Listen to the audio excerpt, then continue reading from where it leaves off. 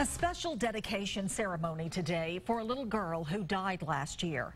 Authorities say 9-year-old Dericka Lindsey suffocated when her 325-pound cousin sat on her as a form of punishment.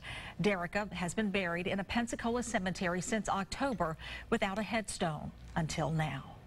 A lot of people loved Dericka. She had a happy smile on her face, and she would always come up to me at school and any other parent there and go, "Hi, Mrs. Bellis," and give a big hug and a big kiss. And, she was just so affectionate. Chris Bella's daughter went to school with Dericka Lindsay. When she and others would visit her grave here at Rest Haven Garden Cemetery, there was no permanent marker for a child who had so much love to give. Really sad to come out here and there's no stone. And, there's a lot of other people that have no stones, but I wanted Dericka to have a stone.